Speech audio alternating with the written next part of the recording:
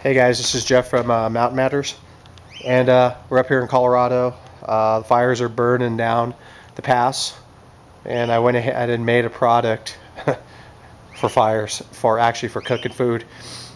And a lot of times when you go camping, you have to take a grill or you take your stove. I tend to like to cook on a fire, and I carry a little backpacking grill, and that's cool. But I thought it's about something that's pretty easy. I'm probably not the first person that's thought of it, but here's what I came up with.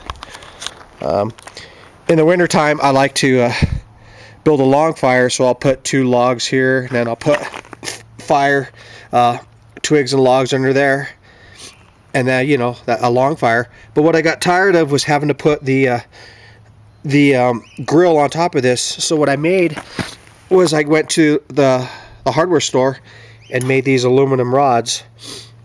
Yeah, or actually I bought these aluminum rods and then I riveted them together right here. And all you do is you spread those rods apart, and you can see you can put your pot on there while your fire's underneath there.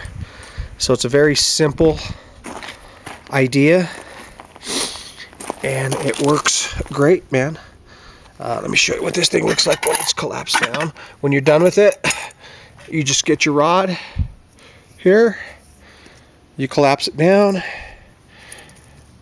and as you can see, it'll collapse down and it's riveted. So it's a very simple little idea I came up with.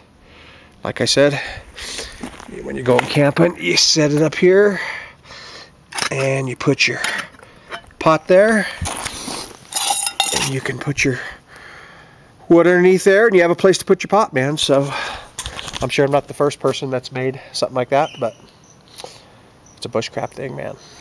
Peace from Colorado.